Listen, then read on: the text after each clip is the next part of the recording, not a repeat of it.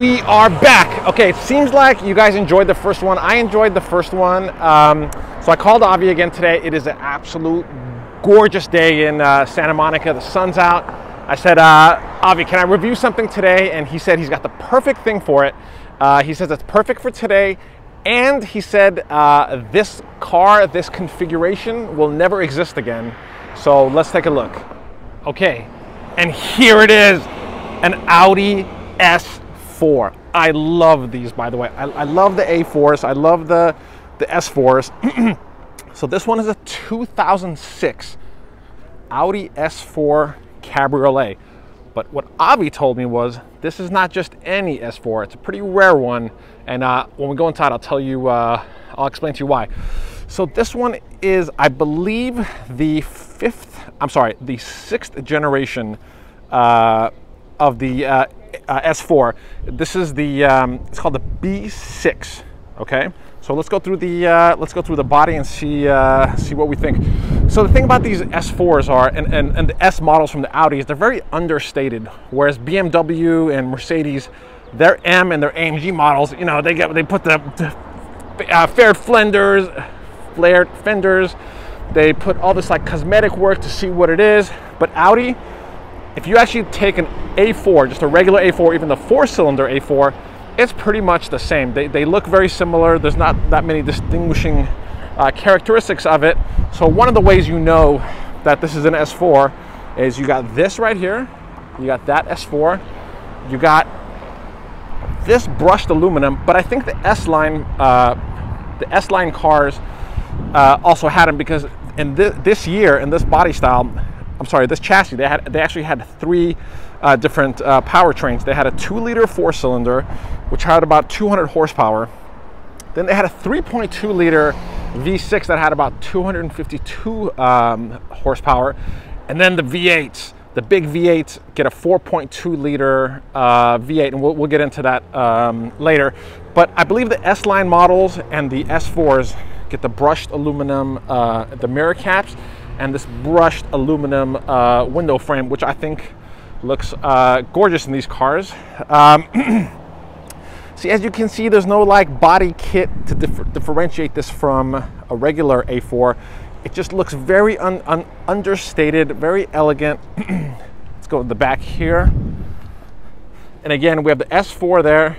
We have the dual exhaust, but the thing is, even the 4-cylinders have this dual exhaust. So if you took all the badging out, no one would ever know what this car actually is, if it's an S model or not. And usually the characteristics of an S model is that you get a bigger engine, bigger engine, beefier suspension, beefier brakes. You get some decals here and there. Inside it'll say S4 here and there. But in my opinion, the S4 never really stacked up well against the M3 and the AMG models, like I guess the CLK55 Cabriolet. But I think this is the only generation that actually had a shot, because it had a V8, and at the time those other cars did not have a V8. But any other time, I think the S4s fall a little short compared to an M3. They're just not as sharp. They're just not as fast. And I think a lot of people compare an S4 to the highest M3. I'm sorry, to the highest 3 Series before it dips to into the M's. I also think these are aging well. You guys let me know, and we'll go do beauty shots later. But I think the understatedness of it, I think it's working for it, and I think it's going to age well in time. And I think in general, Audis age well. I don't think some of the Audis from the 80s and 90s are going to age well, but I think these, when they started really producing really nice cars, I think they started to look good. The back looks great, and I actually just realized I have a lot of experience with this generation. I had an A4 4-door, and I remember how much I love that car. And it basically looked just like this, but it didn't have the V8. And also, I had a girlfriend, and I helped her get a just like this, but I got her the V6. So I spent a lot of time in these cars. They're absolutely great cars. They're absolutely solid. Trunk.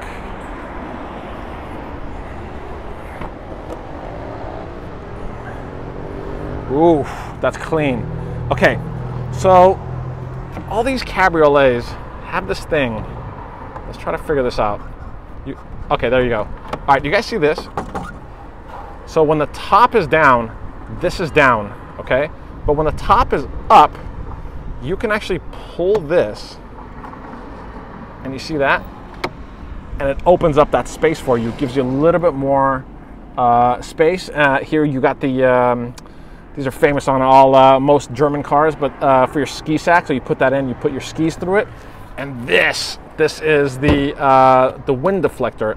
It's pretty amazing how much this car has all, like everything intact. Let's see, what's this? Just some compartment there. Yeah, that's that. All right, let's take a look at the engine. All right, let's go here.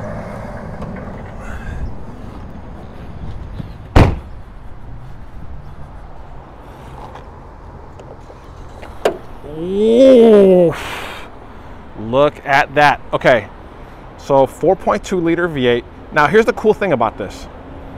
This V8 comes from the A8. They took the A8 V8 and they put it into this. Like, how cool is that? And as you can see here, it is shoehorned in here. There is no more room for anything else. Look at this. Look, you'll see. Okay, so like I said, it's a 4.2 liter V8. Interesting about these Audis back then, I'm not sure if they still do now, but they actually have 5 valves per cylinder, 3 for intake, 2 for exhaust. So if you take 5 times 8, I think that's 40. So this is 4.2 liter, 40 valve V8. It produces 340 horsepower, which is not huge, but it was great back then. And the funny thing is now, 300 horsepower you get from your 4-cylinder. Your 2-liter 4-cylinder should easily be able to produce 300 horsepower. So 340 horsepower, 300 pound-feet of torque. And the 0 to 60 on this, as I was reading, it's somewhere between 5.5 to 6 seconds. Again, nothing huge, nothing spectacular, but but it's a respectable number for 2006. And again, no one was putting these V8s in their smaller or smallest cars. And I can't wait to drive this one. Okay, let's go check out the interior now. All right, here we go. First things first. So it's got all the power stuff, the lumbar. Oof, that's all the way. That's all that it goes. Okay, first things first. I believe these seats are Recaro. Avi will know, but I am sure these are Recaro seats that came factory with the S4. And here's some basic stuff. The mirrors. Oh, you could see. Look at that. You can put the mirrors in. The memory. What I love is you actually get 4. Sometimes you get 2, sometimes you get 3, but Audi's like, let's do 4. So you got 4 people. So what do you think? The owner, the husband or wife, the spouse, the kid, the nanny maybe? You guys, leave a comment below. Who would you assign to 1, 2, 3, 4? Okay, there's that, and there's these buttons, the trunk, and this one. I'm not sure what this is, but apparently if you hit this, you have some sort of hydraulics and it lifts and it bounces up and down. All right, now let's get in. Okay, first impressions, it's a little snug for me. I'm 6'4", but I'm in. I can fit in there. So here's the thing about Audi interiors, okay? I know this doesn't look anything spectacular because it's from 2006, but at the time, Audi was dominating in interiors, like dominating. No one can compete with them, and it's hard to kind of grasp this, but you have to go look at cars from 2006. But you can see it's very Germanic, right? It's just, this is like a pure German car, right? No frills, no fuss, like everything you need. Let's go through some of the stuff here. What's this? Oh, there you go. By the way, I don't think any modern cell phone or anything would ever fit in here, but that's a cool little thing. ESP, this was the stability control. This, you put, ooh, keeping those. You put your coin in there. By the way, do you guys agree a lot of cars are missing this these days? There's no place to put your coins and other kind of stuff. And what's this one? Okay, so I don't know why, but you get 2 places to put your credit cards, parking tickets, change, whatever. Why do you guys think there's two of them? And I think they're different sizes, right? No, are they? I think they're the same size. You guys leave a comment below. Also, why do you think there's two? Why did they put two of them? And what would you put in here? All right, so that's that. Okay. We got a old school CD. We got let's see, satellite tape. We got air conditioning. Got the heated. We got the heated seats. All the defrost stuff. Got this really nice brushed aluminum here. And this is what I want to show you guys. Look at this. A 6, is it 5 or 6? It is 6. A 6-speed manual. Just so we're clear, this is a V8 all-wheel drive 6-speed manual. I don't think this is going to exist. And the reason I'm telling you this, because this is it's a 4-passenger cabriolet with a 6-speed manual, quattro all-wheel drive, and a V8. I don't think this configuration will ever come about again with turbos and automatics and all this kind of stuff. So I think you're witnessing history here. I think you're witnessing something that we're not going to be able to get our hands on. Let's take a look at the steering wheel. Nice thick steering wheel. Got the S4. Got the S4 badging here. By the way, you can see this interior is held up very well. I can't do the math how old it is, but it's a 2006.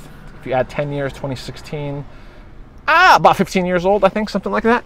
But this is actually really good for that old of a car. Let's start her up. Oh, actually, let's take a look at the dash here. Okay, and here are the keys. This is your standard late 90s, early 2000 key for any luxury like vehicle.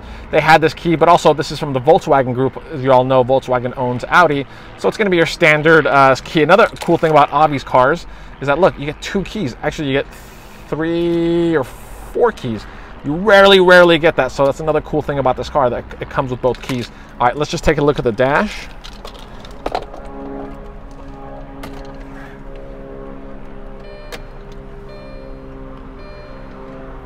There we go. All right, so it's got 97,000 miles, and we'll ask Avi. We'll get his take on what he thinks of the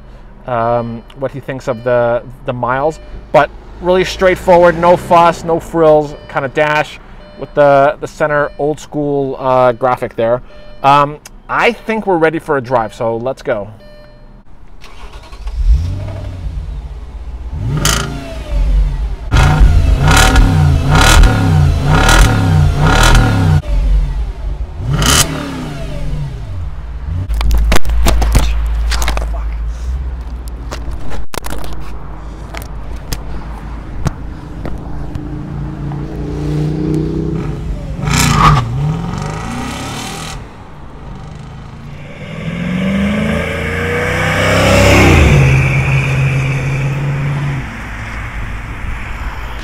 Avi, since I'm only one guy here doing this, can you please put the top down so I can show how the top goes down? Okay.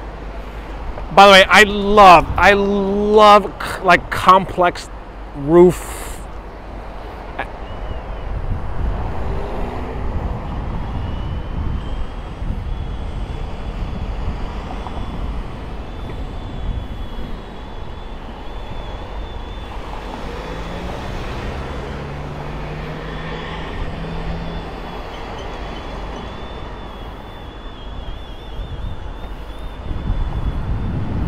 Avi, here's the problem. Hold on. Stay in the seat. Stay in the seat. Here's the problem. Oh! Okay. Tell me. You just messed up your ankle. I just messed up mine. Okay. My body. Here's the thing, Avi. That shot we just did of you taking off, it was with the roof up. The continuity won't match now. I need you to do that again with the roof down. What's the difference? You're gonna see me now with my hair? Exactly. That's what we want to see. Okay. Thank you, Avi. I'm gonna go for a ride, and we'll come back and get your take on this. Okay? Thank you. Let's go. All right. Now here's the thing. I know a couple of you guys mentioned that you want me to get a GoPro so you can see me driving, but the thing is, that's what everyone else does. Like, everyone has a GoPro looking. I want to give you guys a perspective of if you're sitting next to me, what it's like to actually experience this stuff, what it's like to adjust the mirrors, like want to do all that kind of stuff. All right, so let me put my seatbelt on.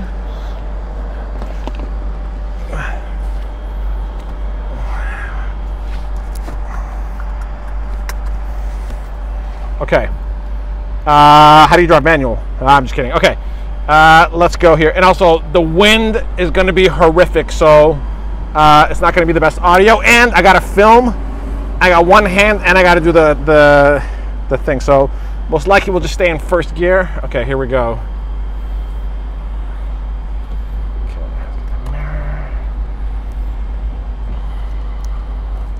All right, let's go to our usual spot and we'll do some beauty shots. Okay, here we go. Ooh, the clutch feels great, and you can actually feel how much torque and power is available to you. It's weird, it's hard to explain through the clutch. Okay, let's just give her one good rip. Whoa, whoa, whoa. First of all, can you guys hear that? That sounds really, really good.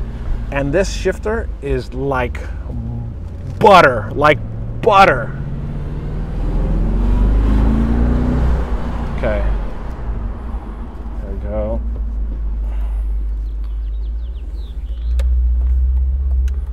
All right, here we go.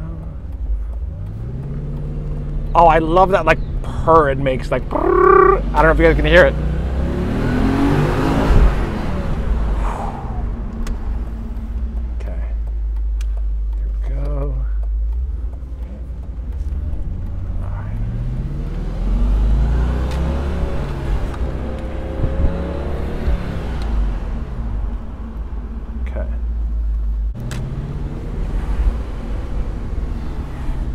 What the heck is that?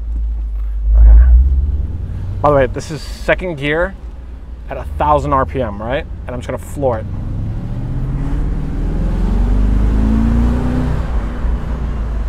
It's got the grunt, it's like, ah! Okay, I don't think this is where we're supposed to go. Let's go here. Actually, you know what? I'm just gonna keep it in second gear, right? Everything you need is here.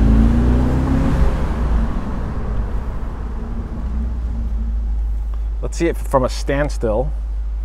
If I go from second gear. Yeah, there you go.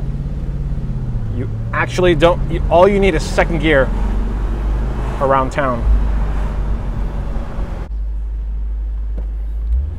Okay, I found the spot that I like. Let's open her up a little bit. Gorgeous day, by the way, gorgeous day. All right, here we go. So we're in second gear. Actually, you know what? Let's see in second gear.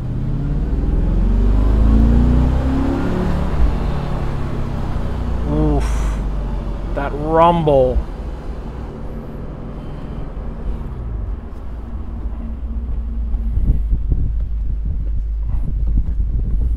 All right, now we're in first.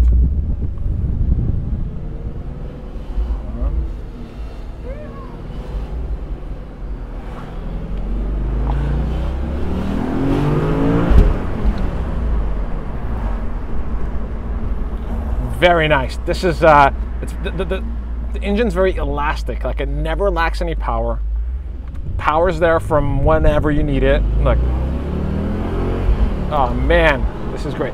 Yeah, again, I don't think this is gonna beat any M3s. I don't think, but it's a really comfortable, really relaxing way to carry 4 people and have a V8 with a manual.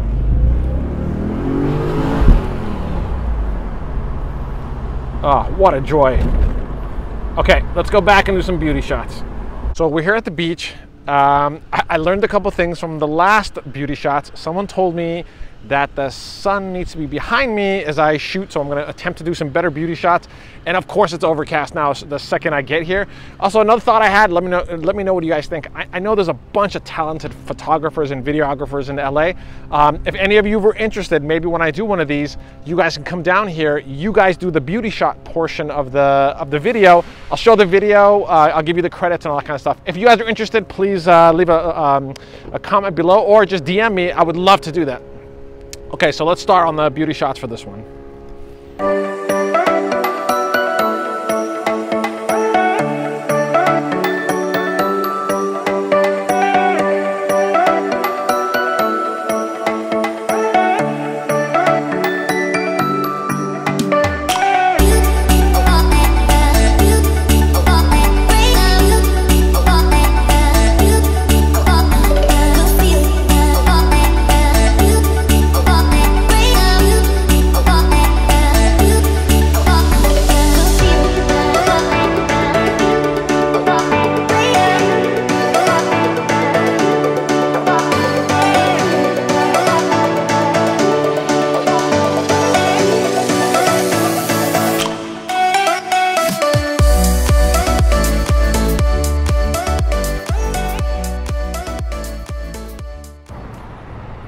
Okay, we're back from the drive. I just want to make some observations here.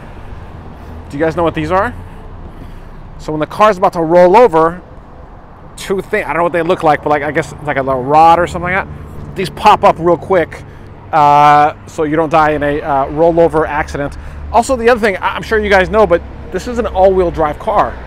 All four wheels get power, so I mean you can't use any of that stuff in this dry weather right here, but I think that's cool to have a V8 6-speed manual with all-wheel drive. Also, another thing in the back, remember I showed you guys the ski pass-through? Look, so you come here, you open this up, you got the first aid kit here, and that's where the pass-through comes. Okay, let's get Avi's impressions on this car and what he thinks and why he bought this car. Okay, Avi, don't worry about the mic. It looks good. It's gone through your thing. Look here, it's all here. Okay, Avi, this is gonna be weird. Okay, this is a great car. Okay, this is what I want to know. Why did you pick this car? Like, what did you see in this car that you bought the car, and what do you think overall of these cars? And also, this is 97,000 miles, right? So, what is your take on the reliability and what you think, and why did you get a car that has 97,000 miles? See, you have to take everything to a factor. See, if you run the Carfax, has 2 owners, was decently maintained, but that's not just the important part. The car is the original paint on it. The only thing we're about to lose the original. No, you're not. Okay. This is the original. This is the original paint on every panel. Wow. And the only thing that is gone, and it's just that side rail. Yeah. Okay. And see that? Yeah. And we're gonna do. Sense. Yeah, okay. Of course. Okay. But they're good cars. Look, the manual was a reliable. It's not like 5 owners. You don't know who was the previous owner. 2 owners, you kind of get an idea. You know the car is old. Do you know how long between each owner? You want me to tell you? Yeah. Actually, can we look at this too? Can we see what you're seeing? Oh, yeah, you guys, this is so cool. So all he's got to do is open up the Carfax app, okay? Yeah, because we're paying them so much money. And he just scans. No, it's right here. Sorry. He scans the VIN. It's quick, huh? Yeah, that was amazing. Wait, is this only for dealers, or consumers can have this too? It's not worth it. Okay. We're roughly, I think, dealers right now paying about $800 a month. Get the what? Okay, can I send you some Carfax? No, I tell you the story. Remember when Carfax came out? It was unlimited, $20 a month. Yeah. You know, like everybody could have run it. All the dealers, I don't care who you are, every dealer probably maxed out their cousins, friends' credit cards just to get the Carfax. And I think they caught up to it, and suddenly the TV ads started. And they, instead of, they're like, ask your dealer for the Carfax. Be a Carfax certified dealer. Right. So easy by easy, the consumer aspect of it is, if somebody runs a Carfax, he runs it on his car, probably owned it for 10 years, he wants to sell it, he doesn't care about $30. Right. But for us dealers, where in every car we touch, we run Carfax or auto that's check. Right, because before you buy a car, you want to see what the Carfax is. Yeah, exactly. Right? Okay. So sometimes Carfax could be clean and auto check is not. Okay. There's 2 different companies out there. Is auto check more professional, like dealer? Auto check is, how do I say it? It stands in court. Okay, great. Like that? Yeah. Okay, so Carfax, it's complete BS. Okay, it tells you only certain things you want to know. Okay. But I know cars that it says damage reported, and you look at the car and it's just a bumper. Got it. And and it just kills the car. Got it. It could have been a minor thing that, because there's no description of it, it could be perceived as a big correct. Big thing. Okay. Correct. And so yeah. what was the Carfax? Yeah. Sorry for my hands there. So it's 2 previous owners. It's a 06. It's a S4 cab. See, the first owner had it until 1 year basically. Okay. Right? And the second owner had it since basically 2008 to now. That's and good. You look at it, it was serviced DCH Audi, DCH. Look at this. Yeah. It's fantastic. Dealer. Like, look how many times. Now, when I got the car is in great shape. It needs a few things, like obviously the paint, a couple of other minor stuff, but the car was just tired. The top was tired. Oh, let's talk about the top, because you keep mentioning the top to me. And I'll have shots of what we put it Well, down. the top was black. Okay. I said, you know what? I'm gonna make it red. Because I think it works great with the silver, black, and red. It kind of breaks the colors. And why not? And this top came with lifetime warranty, so I was really into it. It's not the part. You can buy a top 500, 600, 700 bucks. It's to put it in. Okay. You know, you're gonna pay on a good day, any upholstery shop, $600 to $1,000 to install. Just the labor. Just the labor. Okay, so you're looking at about $1,500 to $2,000. Like a professional place will not touch it less than $2,000. Dealer, forget about it. Okay, and how long should they last? Well, from the dealer, it all depends on the weather, Yeah. where you are, how you treat the top. But you know, when it's a black top, the glue after a decade fails. Yeah, got it. And on this scenario, the glue failed, and somebody Mickey Moused it and put silicone around the edges. Got it. And that lasts also. But 6 months to a year, then kaput, it opens again. It's just a Band-Aid, not a solution. Yeah, and all the modules are right here at the end. So if you leak water, oh my God, why? Got it. Okay, so you put a new top, you put a red top on this. Correct. You looked at the Carfax. The Carfax looked good. It only had, But you have to understand, as a dealer, we know when this car was repainted. There's ways to tell. Okay. There's no paint work. Okay. And That's to me is gold. Okay. No a car that has been on the road for 13 years. I was trying to do the math. Is it 13? It's 13. 2006. Yeah. You sure? Yeah. 6, 16, 17. Oh, okay, something like that. Yeah, all right. 13 years. Okay, 13 years. And it's not that bad. So original paint. Original paint, original all the interior. Service, all that kind of stuff. Yeah, and then I come in and, you know, these cars have issues. And the issues vary from engine, transmission mounts, failures, because they just don't hold the torque. Right. It's very torquey. Very. Rear timing. The timing covers leak. Okay. And to do the job is a nightmare. Yeah, we saw that. You can barely like put your hand. Oh, it's a nightmare to work on this car. Legit. Yeah. If you have an issue, it's like you want to change a hose, you want to spread the whole front end. Oof. You got to take bumpers off. And I read somewhere the alternator has a some kind of oh my cooling, God! Yeah, cooling thing, right? yeah. Oh my God! Has its own radiator. Or It's something. built to fail. By the way, when I read that the alternator had its own radiator. Well, BMW X5 came with that idea too. Okay.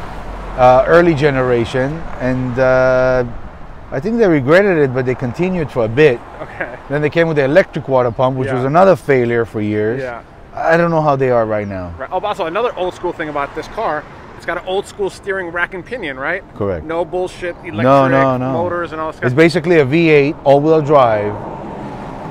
Look, around canyons, this car would out-handle some other cars. Yeah. And I don't care, you could have more horsepower. It's a comfortable ride, you know? Yeah. Yeah. What other impressions do you have of the car? What else do you like about this car? And also, I need. It's convertible. It's V8. It's a full four-seater, not those. Look, you have the Lexus SC430, which is one of the best cars you could ever buy. Yeah. But the back seats is for, you know, like Pomeranians. Yeah. Nobody can sit in the back at all. But yeah. on this car, you can actually go for a trip. Yeah. And be okay for a couple of days. Yeah. You know. By the way, Avi, you know this car in 2006 had a $1,700 gas guzzler tax that you had to pay. Of course. Back in the day, you actually had to pay money if your car didn't hit certain fuel economy. You could drive this car and get 8 miles a gallon. 8 miles a gallon? Yeah. 8 miles a gallon. This is incredible. All right, Avi, anything else you want to let us know about this car? And also one more thing, I need you to confirm something so I can have my clickbait, okay? Okay. You're gonna, actually, if you don't agree with me, but the title is gonna be that this configuration will never exist anymore, which is... Nothing exists anymore. They changed everything. Which is a naturally aspirated V8 in a 4-seat convertible with a manual and all-wheel drive. I don't think anyone's going to ever have that configuration ever again. I doubt it. Okay, so you agree? I doubt it. All right, clickbait's done. All right, Avi. I doubt it. Thank you again. You're welcome. And can I come back tomorrow? Good to see you. God bless you. Drive slowly.